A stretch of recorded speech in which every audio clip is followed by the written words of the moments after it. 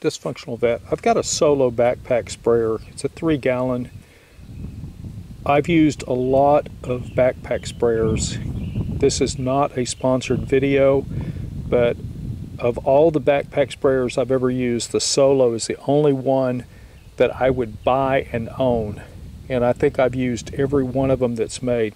Now these are actually liquid sprayers as opposed to dust sprayers. I've used dust sprayers and I don't use them here, so I'm not even going to evaluate them here. Now I've been using city water in my tank for when I'm spraying for bugs and weeds and stuff like that. And even though I rinse the tank out and hang it upside down, the flocculant, which is used to remove crud out of the water, has built up in my tank.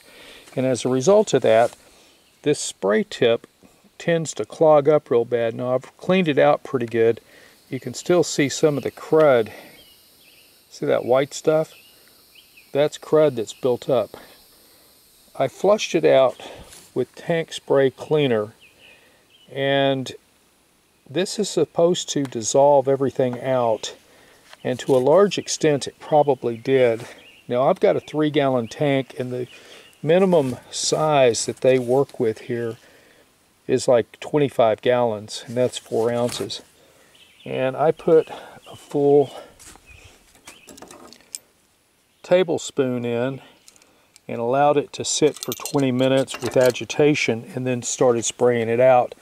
And I was getting all kinds of crud building up in this filter. So what I'm doing now is I've added 2 gallons of water. I'm getting ready to just open up the sprayer and just let it gravity feed out. And if this doesn't take care of the problem, then I'm going to disassemble the pump and I'll videotape that and we'll go from there. But for right now, I'm hoping that this tank cleaner has taken care of it. This stuff is supposed to just dissolve everything, and if you were changing from one chemical to another, it says to double use this stuff. And basically I'm not changing from chemical to chemical, and I'm not worried about that. I'm just trying to get the flocculant out.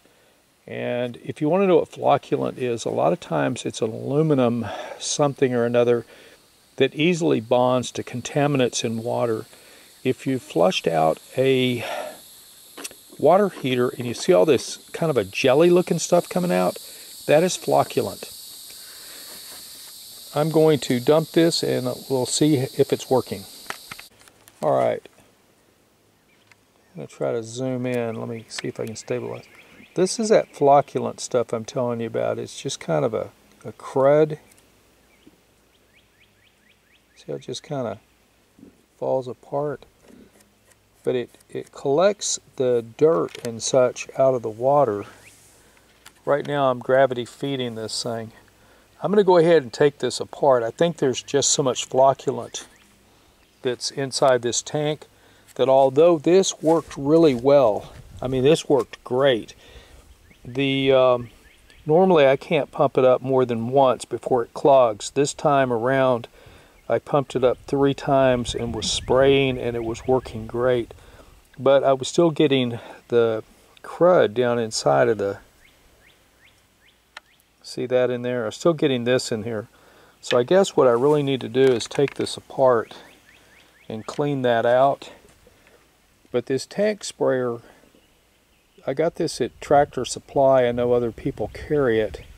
This might be something that you want to put in your tool kit, so that when you're changing from one product to another, you don't get, let's say you're using Roundup and you want to go to a insecticide to spray crops. This might be what you want to use in order to prevent your Roundup from getting on your crops that you're trying to grow. Like I say, when I get ready to tear this down, I'll make a video on that. Right now I'm in the process of making a log skidder, which I'll make a video on a little bit later. Dysfunctional Vet, out.